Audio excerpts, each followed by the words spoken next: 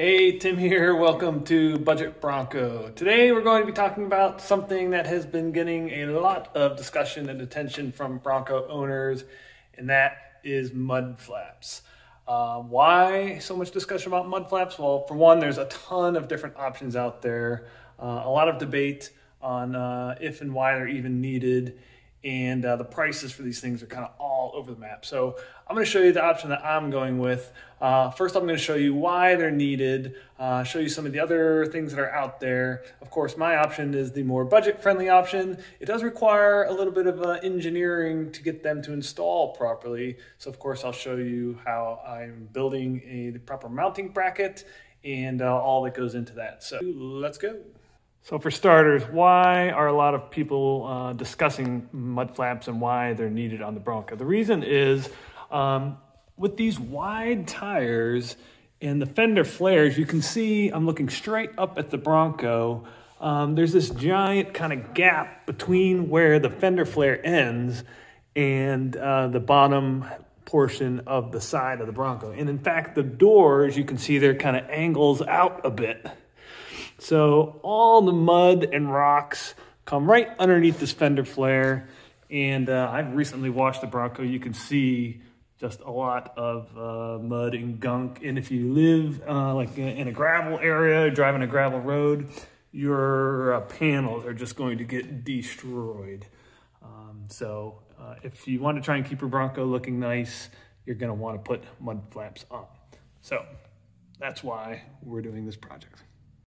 Let me do a product comparison and show you some different options out there, starting with the Ford branded accessories. Ford sells mud flaps for $450, which is just insane to me. I'm sure these are good quality. That's just for either the front 450 or the rear 450. So an entire set front and back, you're looking at $900. These are probably nice and they are flexible, which is I think what you want, and I'll show you in the video later why that's the case. They also have a rigid option for $50.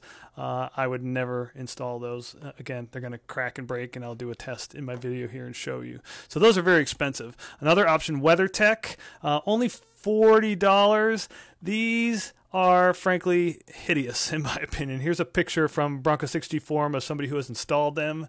It just looks ridiculous. It's also the rigid option, which I don't think is a good choice. Another really popular one I've seen are these rock blocks, $260, so pretty pricey, but they seem to be good quality. They're flexible and they come with a bracket that mounts to the inner fender that allows you to remove them. And that's really what got me thinking about my solution I'm going to show you in the video today, which is kind of the best of both worlds. A very inexpensive, in this case $25 flexible Plasticolor brand mud flap. They also have one if you don't like the Ford logo. This one's $25 for whatever inexplicable reason.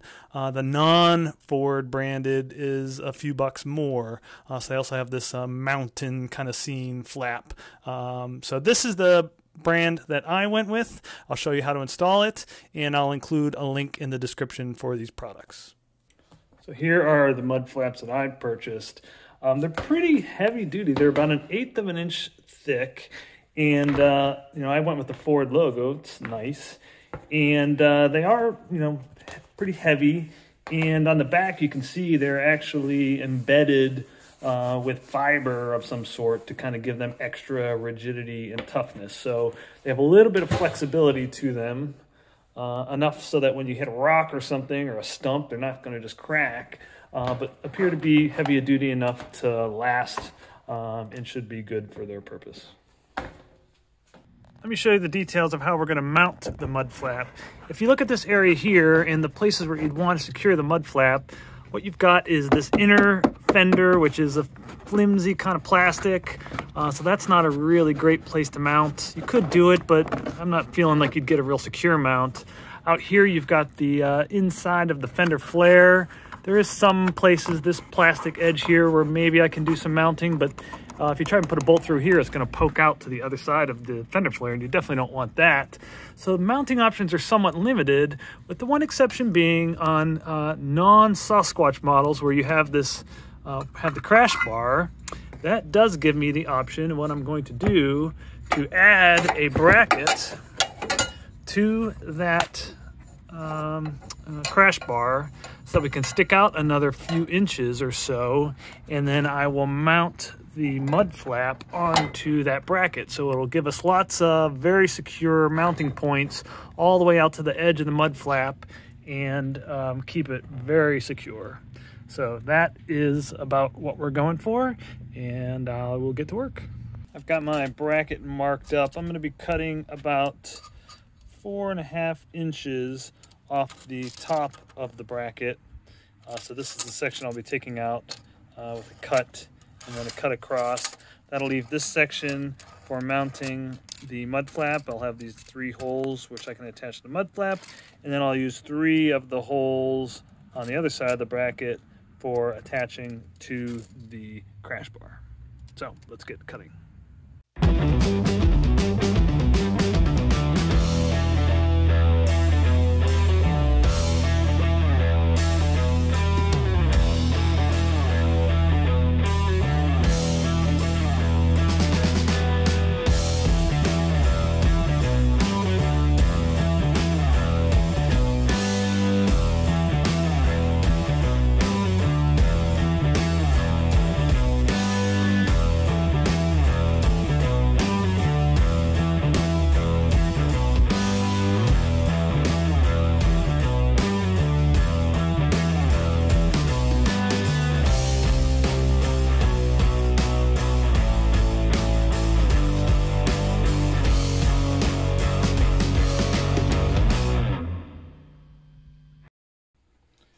I have the crash bar removed, and this is the painted finished bracket. So now it's just a matter of I'm going to line the bracket on the crash bar, mark 2 holes, 1 on each side, that I'll use to fasten the bracket to the crash bar, drill those holes, and then fasten this all together.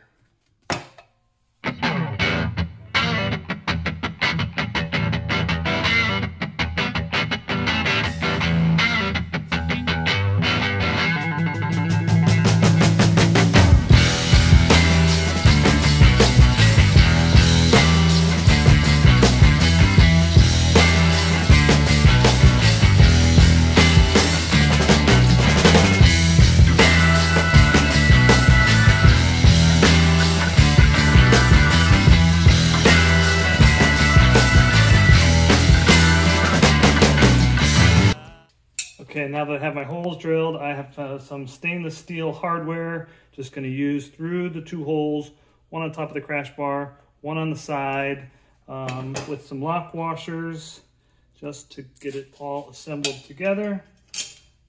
Come through. It's a little bit tricky on the inside. You got to kind of get your fingers in there. Okay, got that threaded. Use this on the inside.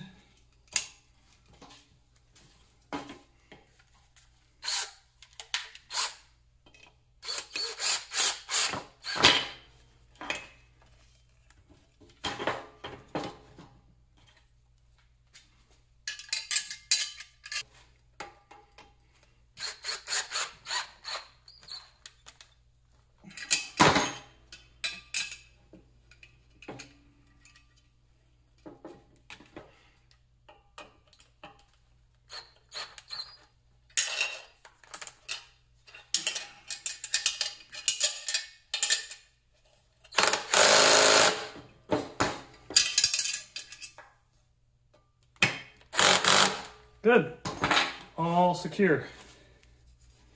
Now I am ready to mount the mud flap. I can actually install it back on the truck and then mount the mud flap on these 3 holes available. The first thing I want to note is in order to get these to fit just the way I want them to, I carved out a little section on this part of the mud flap, and in a second you'll see why. So just a sharp razor blade was real easy to cut off that little bit. And then the reason I did that is because when I put it up in here, you'll see it fits snug against this inner wheel well, and I didn't want them dragging too close to the ground. So by carving out that little bit allows me to slide the mud flap up a bit. So I've got it right to the height where I want it. It's out flush with the edge of the fender flare. down towards the bottom. You probably can't see on the camera. It's about 6 or 7 inches off the ground. And then pull it nice and tight against the bracket that I built and just mark those 3 holes so that I can drill them out and attach the mud flap to my bracket. So now I have the flap and the bracket. I decided I was going to use the one mounting point where I mounted the bracket onto the crash bar to also go through the mud flap. Can't hurt to have one extra mounting point. But at this point, it's just a matter of using, again, stainless steel fasteners. I'm going to use a washer on each side. Note that these fasteners will be visible from the back side of the flap, but I don't think that's a big deal. Maybe you could paint them black if you really didn't want them to show up. And then on the other side, I'm going to use these nylon lock washers. And let's see if I can do this without all this falling out. Again, washers and this.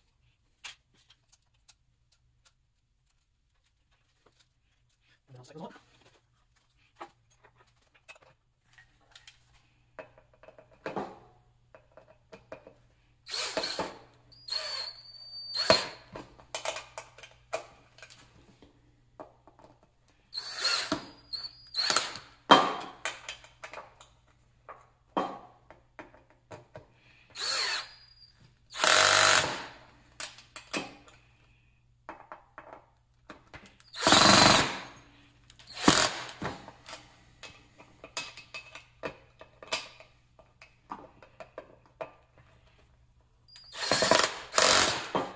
There, nice and tight. That is definitely not going anywhere.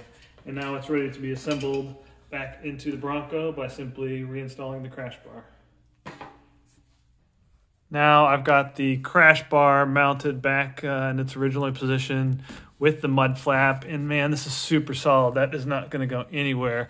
The only other thing I'm going to add is here at the top, it might flap a little bit. It will flap a little bit. So I'm going to use a screw and a little spacer to tap into the inner side of the fender flare where there's a piece of plastic with a gap underneath. So going through this piece of plastic right here does not take you to the outside visible end of the fender flare. There's a gap there. So I'll be screwing this screw through a spacer that I'll add and into that fender flare.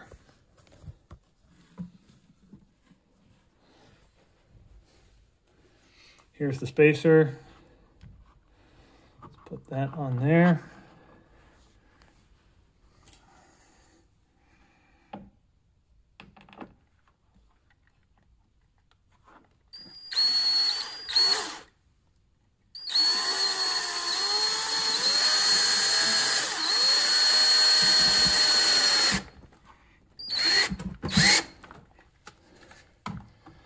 Good, and now this won't flap at all. So we're good to go. The last thing I'm going to show you is a test. Stay tuned. So as I've mentioned, the big benefit of this style of flexible mud flap is it's not going to just crack and break the second you try to go over a rock or a curb or whatever. So I'm going to do a little test. I've got a cinder block set up. I'm going to drive over it and show you the results.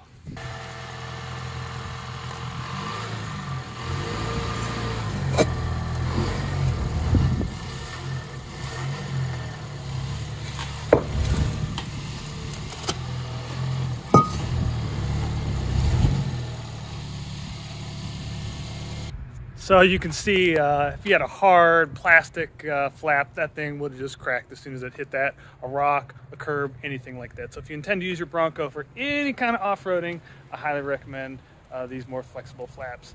And for 30 bucks, you really can't go wrong. So that's it for Budget Bronco. Thanks for watching. If you like what you're seeing, hit that subscribe and like button, and we'll see you next time.